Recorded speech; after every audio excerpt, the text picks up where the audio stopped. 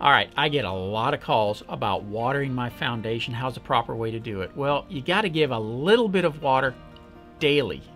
But the first thing you got to know is, what do you have for soil?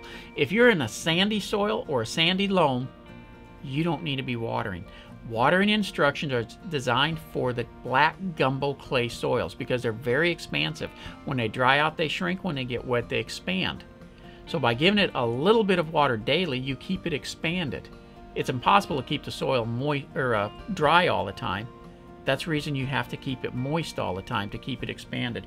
Well, 15 minutes twice a day is a basic starting point. Now, to monitor it, take a large screwdriver, go out, stick it in the ground. If the soil is moist on it, you're perfect. If you can't get it in the ground because it's hard and dry, kick it up to 20 minutes twice a day and then check it again in another month or two. If it's soupy, you pull it out and you get that slurpy sound, hey, it's time to cut it back to 10 minutes twice a day.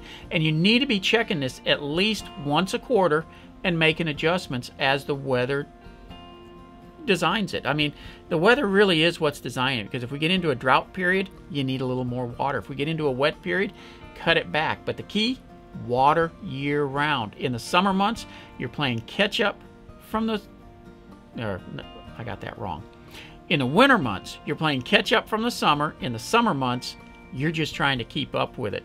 Now, I already said 15 minutes twice a day, but here's some key factors to it. City pressure comes in at 50 to 80 psi. Way too high for the soaker hoses. You get a lot of water at the beginning, nothing at the end.